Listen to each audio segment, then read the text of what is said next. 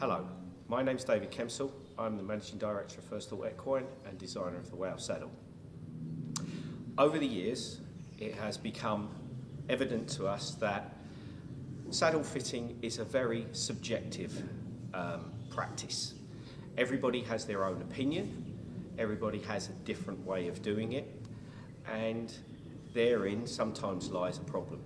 So, we decided a few years ago that we would look into producing something that would take the subjectivity out of saddle fitting and give you, the client, and the retailer the ability to say categorically whether something is going to fit or not. And for you to actually be able to have something that you can use on your own horse to ascertain whether your saddle still fits your horse. Because the biggest problem with saddle fitting is the better that we saddle fit, the more likely it is that your horse will change shape more rapidly. Okay, without further ado, on the table we have a saddle gauge in parts. Now, every aspect of the saddle basically gives you three options. So for instance, our head plates come as what we call V-types, U-types and W-types. Our trees themselves have three curvatures.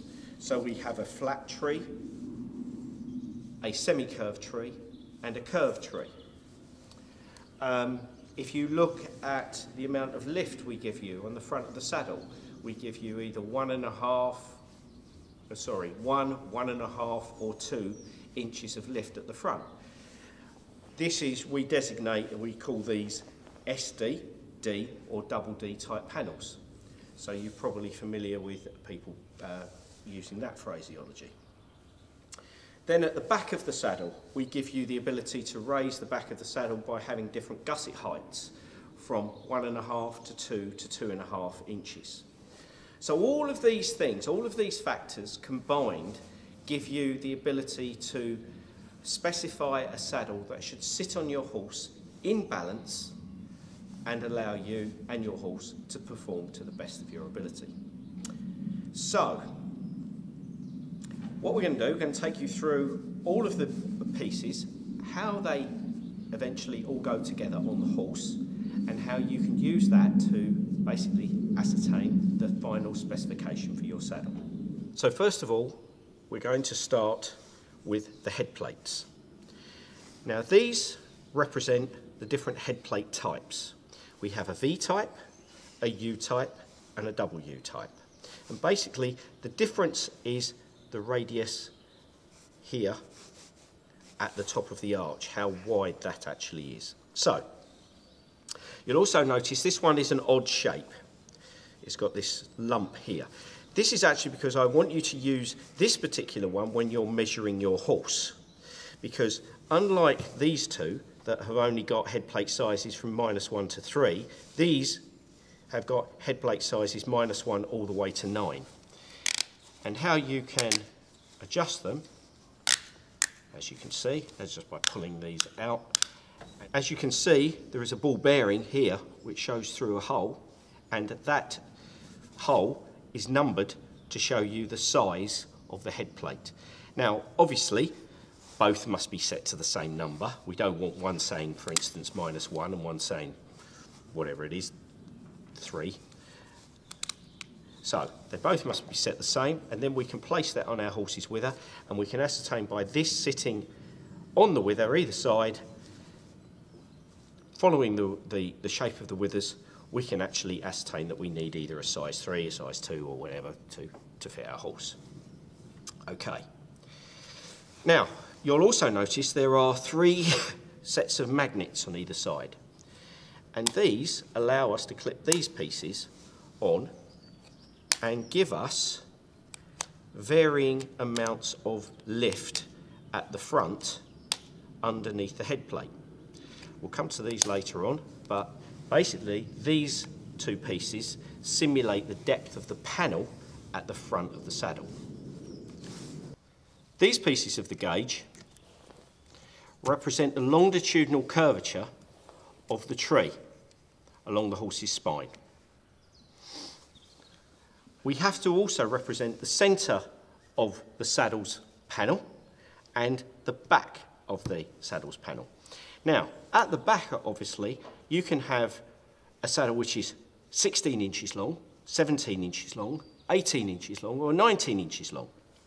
So that's why we have 4 separate slots here to allow us to adjust for the different sizes of panel stroke seat. Here you see a centre arch, and these represent our panels in the centre of the saddle. There is no adjustment on these. These are fixed, and it is important you can see that they are actually marked centre left and centre right, and the same on the arch themselves. So there's no confusion as to which way round they go. It's important to note that you want to put them always with the writing to the writing, in other words, on top of one another, not trying to put it the other way around. This is the back arch, and the back arch has the ability to clip into the spine in 4 places to represent either a 16, a 17, an 18 or a 19-inch saddle. These represent the back gusset of the saddle, how much lift one has at the back. And you'll see, as I said before, there are 3 choices, 1.5, 2 or 2.5 inch. And you'll also note that they also say rear left and rear right on them, so that you can get them the right way round and everything's orientated correctly. So we're going to start putting this together. I'm going to use the semi-curved tree. You've got a thumb clip here, pull back, and I'm going to slide this in to the 17-inch slot. And you'll notice there's a certain amount of movement here.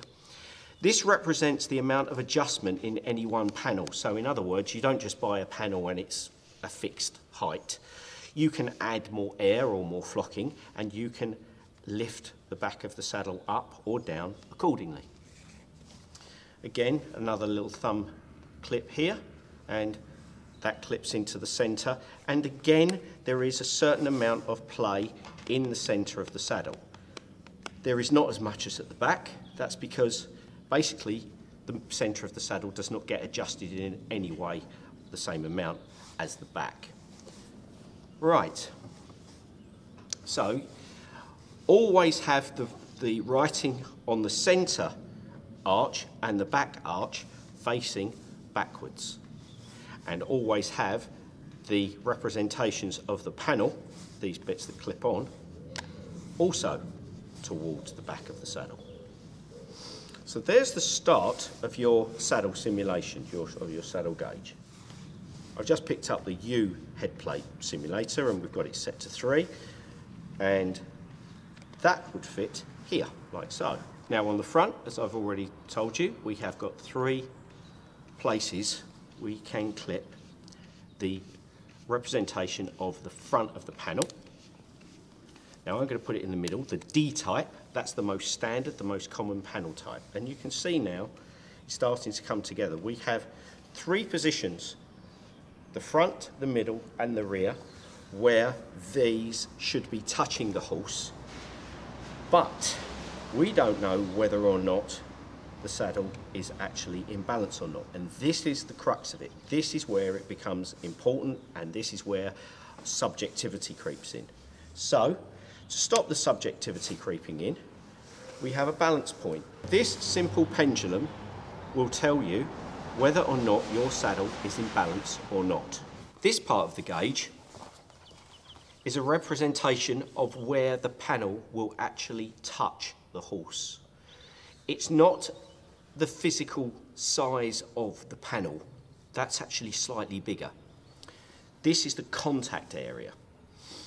Now, when you start to look at this, it looks actually quite complicated, because there are lots of lines on here and lots of different indicators of different things. Primarily, you should look here at these 2 slots. These are telling you where the scapula of the horse should be. And we also have at the back here these slots which tell you whether it's a 16, a 17 or an 18 or a 19-inch saddle. So you can use this on the back of the horse to ascertain whether you have enough room for your desired saddle size. Okay, so now we're going to start to put our saddle gauge on our horse to ascertain the fit we require. The thing that you should always remember is you should be going for the middle ground all the time. So in other words, we should use the U-type headplate, the one that's the middle ground, the not extremely narrow, not extremely wide.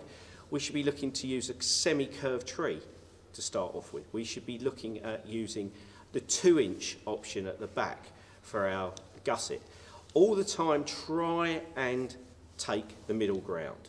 So, with this one, as I told you before, this is modified to make it easier for us to ascertain the width of the horse.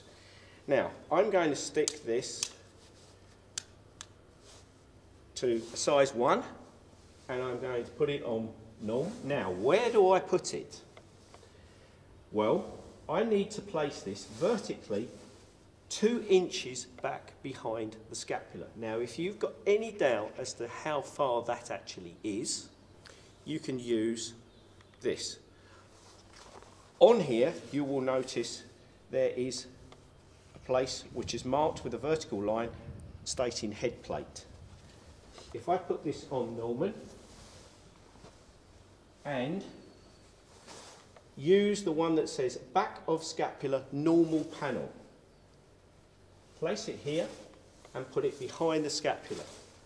This is where my headplate should be sitting.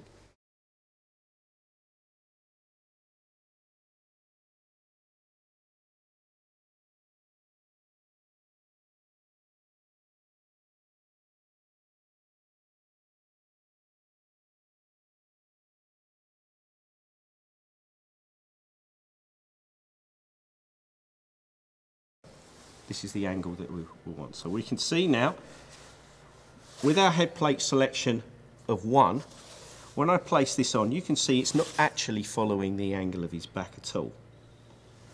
So I am going to make this wider and make sure they're both saying size 2. And when I place it on now, you can see the angle fits perfectly. And just to prove it, I'm now going to go to 3. And I would always advise you to do this, just don't accept what you've got. And you'll see now it's not touching at the base. So this is obviously a horse that needs a size 2. A size 2 what though? We don't know whether it's a U, a V or a W at this point. All we've ascertained at the moment is we have a size 2 headplate. Here you see we have a semi-curved spine, we have our centre arch with our panel simulation in the middle, and we have the back arch or rear arch, and we have our panel simulation or gusset simulation, rear gusset simulation set to our middle magnet, which is 2 inches. Okay, I'm not worried about the headplate at this stage. What I'm going to do is I'm going to just try and place this on the horse, roughly in the right place, and I want to see if it's anywhere near balancing.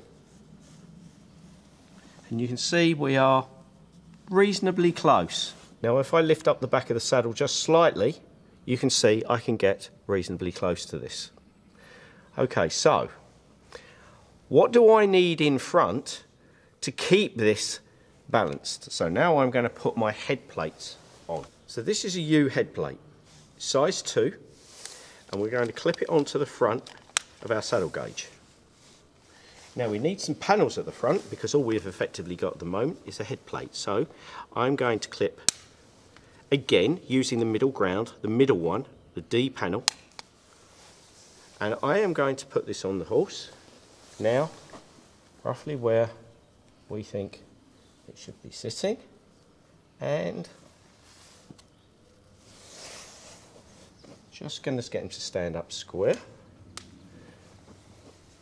That's actually not that bad at all. So we have the balance point So we have a 2U head plate. We know we have a D panel in front. We're touching here. We are touching here. Everything is perfectly still. Now, just while we're here, what happens if the horse raises its back? And you'll see, if I tickle his tummy and he raises his back up, the pendulum stays in place. Horse does not lift just purely from behind, it lifts right the way through. So the rib cage comes up but stays at the same angle. Okay, so now what I've done is I've chosen the curve tree just to show you that there is a difference. And we've still got our size 2 head plate and on a U-type head plate.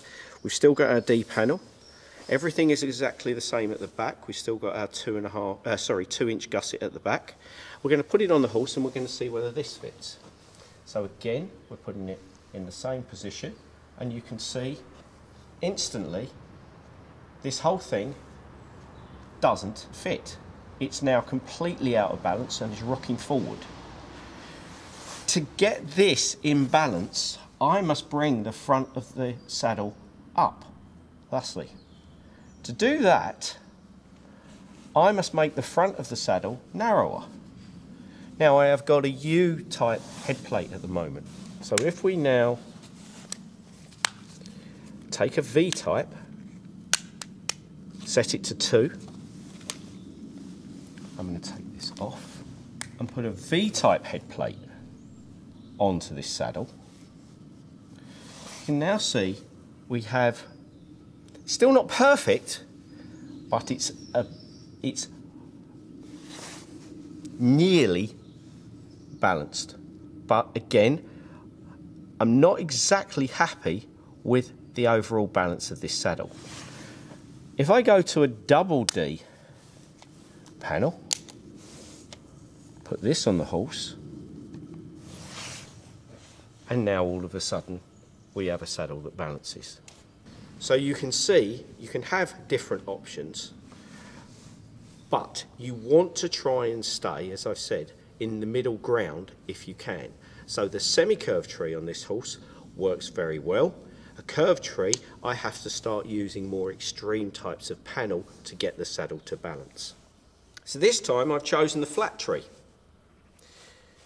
I've still got my U head plate, size 2, a D-type panel,